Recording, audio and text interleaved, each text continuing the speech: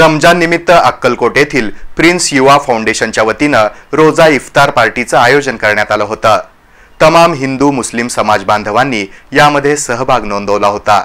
सध्या रमजानचा पवित्र महिना चालू असून तब्बल 43 डिग्री तापमानाच्या असह्य झळा सोसून मुस्लिम समाजातील आबालवृद्ध तब्बल 14.5 तासांचा रोजा करीत आहेत। याची जाणीव ठेवून अक्कलकोट शहरातील प्रिन्स युवा फाउंडेशनच्या वतीनं विविध मान्यवरांच्या उपस्थितीमध्ये ख्वाजा दाऊद दरगाह इथं रोजा इफ्तारचं आयोजन करण्यात आलं।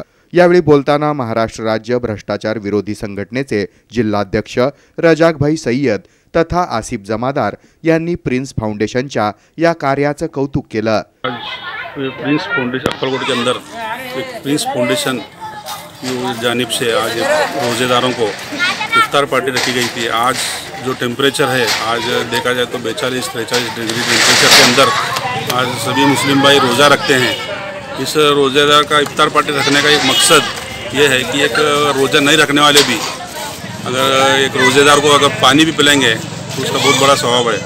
तो ये मकसद से ये फाउंडेशन की तरफ से आज ये बड़ी धूमधाम से इफ्तार पार्टी रखी गई है।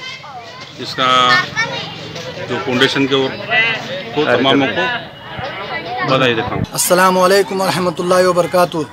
तो इस मुबारक महीने में जो रमज़ान का महीना चल रहा है, इस मौके पर आज 13वां रोज़ा इतवार के दिन प्रिंस फाउंडेशन की ओर से जो इफ्तार की दावत रखी गई थी। तमाम अक्कलकोट के शहर के सभी लोग यहाँ पे मौजूद थे। जो रोज़ेदार थे वो भी मौजूद थे, जो बगैर रोज़ेदार थे वो भी मौजूद थे।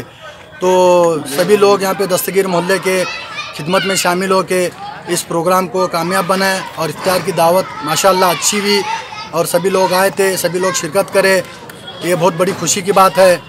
और मैं इस तरह से सभी लोगों से ये भी गुजारिश करता हूँ कि ऐसे प्रोग्राम, ऐसे इफ्तार की दावत, रोज़ेदारों की दावत होती रहे अक्कलकोट में।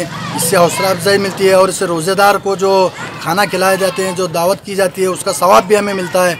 अल्लाह से दुआ है कि इस इफ्तार पार्टी को कबूल करे और खिदमतगारों को कबूल करे। इसी बात में दो बात अपने ख़त्म करता हूँ। यावेळी या इफ्तारीच्या कार्यक्रमाप्रसंगी मुशीर पीरजादे, आजरुद्दीन बागवान, जुबेर बागवान, समीर नदाफ, मुख्तार पठाण, उमैर नदाफ, कामरान पठाण, मजहर बागवान, इमरान नदाफ, इरफान बागवान यांच्यासह मान्यवर उपस्थित होते।